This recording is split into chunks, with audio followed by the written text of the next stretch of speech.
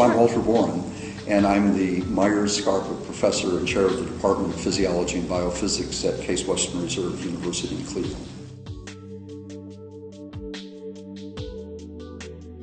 High school teacher was responsible for my choosing physiology. So when I was a sophomore student in high school, they had science fairs back in those days, and she came up with an article in a magazine called Scientific American, and she gave different students different Scientific American articles to read.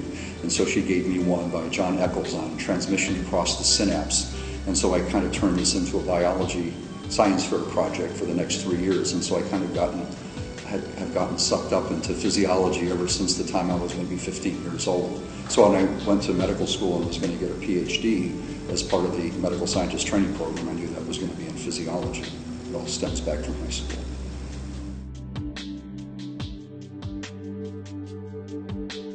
So the original plan was for us to collect chapters and then turn them over to a developmental editor who would then likely rewrite them and create the book. It turned out that when the chapters came in, they were so different from one another, author to author, that we quickly realized that there was no way that you could put this all together with the kind of light rewrite that this talented writer was doing, but he just wasn't spending enough time to do it a way that would make it really sound like it was written with one pen. So Emil Bullpop and I then sat down and started re-editing the book bit by bit. But in the meantime, this took so long, and maybe it was 7 years. I was busy running the department, he was busy running other things. And so the book almost died several times. Finally, Bill Schmidt took over as a developmental editor, and Emil and I realized we either had to produce the book or quit. And so we began a period, and the book had already had quite a bit of thought put into the process. Then we began a period of 7 years where we had already collected all of the chapters and had rough sketches of the artwork. And for 7 years, we sat down at my computer in my office at Yale from 5 p.m. till 8 p.m., 5 days a week. For another 5 or 6 hours on Saturday or Sunday. We did this for 7 years. And that's what produced the first edition of the textbook, with time off for good behavior and vacations and things of that sort.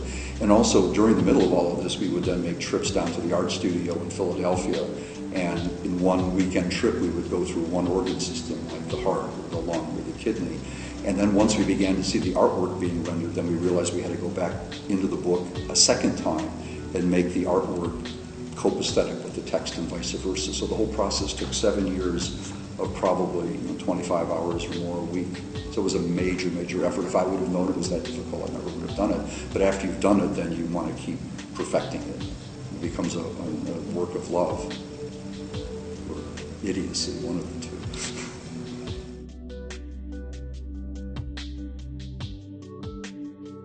Yeah, so there are other books in the market which are either written by multiple experts, or there are other books in the market that are penned by one person trying to be all things to all people.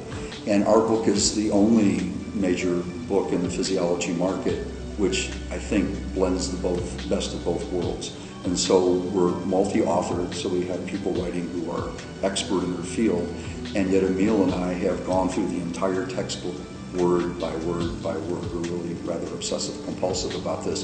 And so the book really does feel, I hope, the reader has to be the judge, but our intention was that the book really would feel like it's written by one pen.